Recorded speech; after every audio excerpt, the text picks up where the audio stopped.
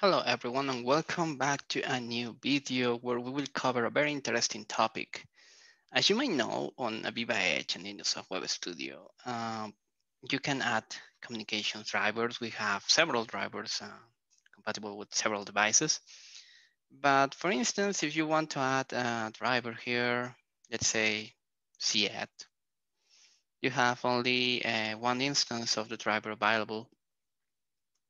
So you can add the driver and that's it.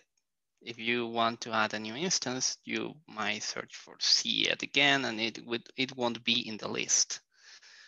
The problem with CET, for instance, is that CET supports only up to 8 connections for or 8 PLC online only.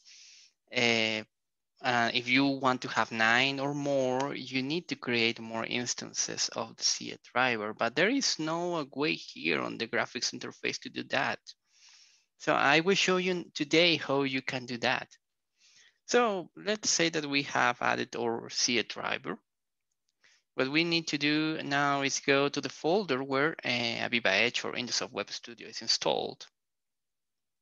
So let's go to the folder where it is installed. On my case, I have it here. This is the path for InduSoft Web Studio 2020. You might want to search the path for your version of the product, maybe 8.1. Or if you're using AVEVA Edge, maybe AVEVA and AVEVA Edge. So that's what you need to find first. After that, after finding the installation folder, you need to go inside, and here you have some folders. The important folder for this demonstration is the DRB folder, which means drivers. Inside this DRB folder, we have all the communications driver libraries, including the CET one. So each driver is composed by 4 files. The driver binaries, the binary itself, the driver configuration file, the driver error messages definition file, and the driver manual. So we need to duplicate all this. So let's copy this and paste them in the same folder. After doing that, we will have a new set of CET drivers, which is called CET copy. You can press directly F2 in order to change the name for this. I can call it CET2.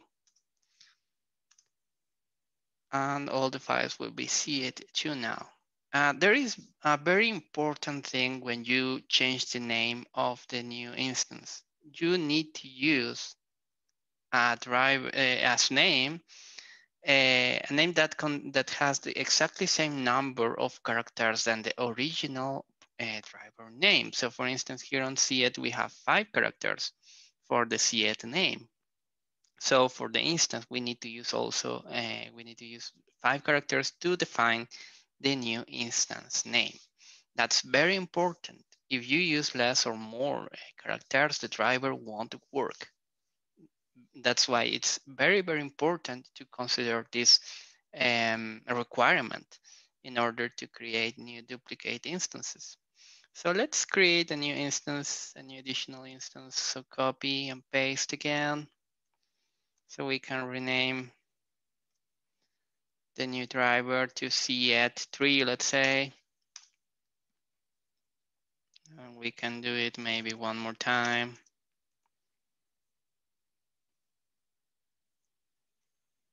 CET4, or I can call it CA4. It might be,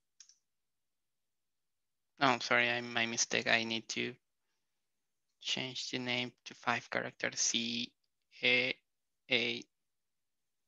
for instance. 5 characters for all this. And here on the IDE, what I can do is go to the drivers, add remove dialog again, and I can search for my CA4 A4 driver, and I can add it, and I can find also my C2, and I can add it, and C3, and I can add it too. So now I have 4 instances of the C8 driver, which is the same driver, but each instance will allow me to add 8 PLCs per instance.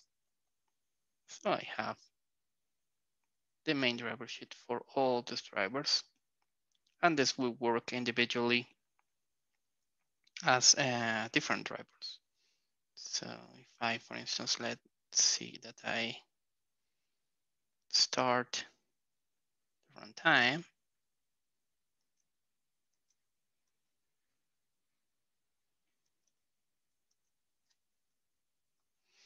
you will see that 4 instances of the driver, or 4 drivers were initialized, like it will be different drivers, but are the same driver, however, are different instances of the same driver. So that's it. I hope this video is useful for you. Very quick, you can create several instances of a driver. By the way, on 8.1 newer versions of AVEVA Edge and InduSoft Web Studio, you can create an unlimited number of drivers, an unlimited number of instances of a driver too. So that's a very, very big advantage. If you have, for instance, a communications protocol that it's related or requires serial ports to link with the device. So you can use one serial port per driver instance. You have several ports on your computer. You need to create as mandatory several instances of the same driver. So I hope this helps. If you have any question or any comment, please leave that in the comment section below.